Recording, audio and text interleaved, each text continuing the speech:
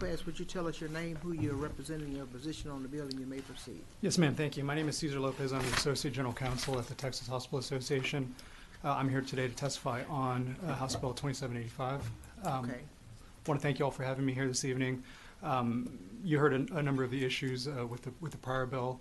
Again, I just want to highlight to this committee that we have been in discussion with Representative Burrow's office. We do have a couple of concerns that we're trying to work through. Okay. We think we'll be able to work through those concerns with him in his office.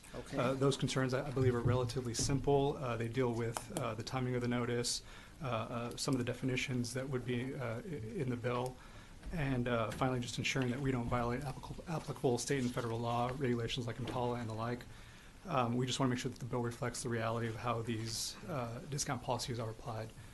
So again, I think we can work through those issues. Thank you for having me tonight, and happy to answer any questions. Are they in the question, Mr. Lopez? You want to